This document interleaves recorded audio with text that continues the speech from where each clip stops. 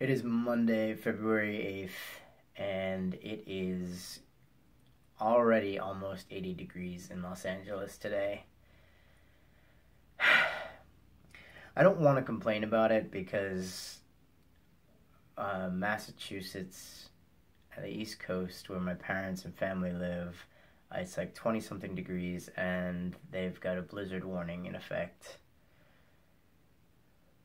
But it's February, and it's 80 degrees, and my room is already quite warm, and it's pretty early, and I don't know.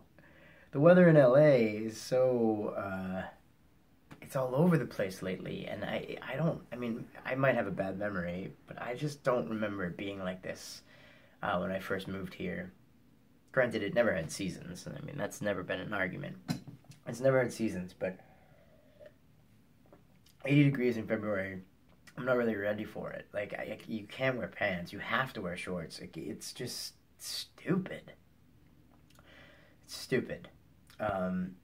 So, for those of you who live in Massachusetts, come this way, man. You don't have to live there. You don't have to put up with that. You could totally live in a warmer climate.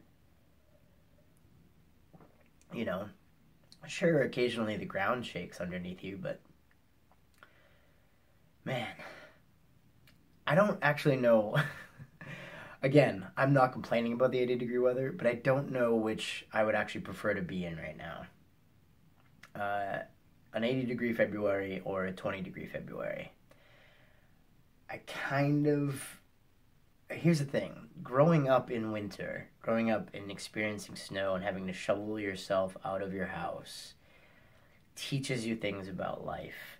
Getting through winter builds character that you don't get out here on the West Coast. That sort of life, that sort of struggle when the weather is actually physically against you doesn't exist out here. And I think that is the core difference between the East Coast and the West Coast.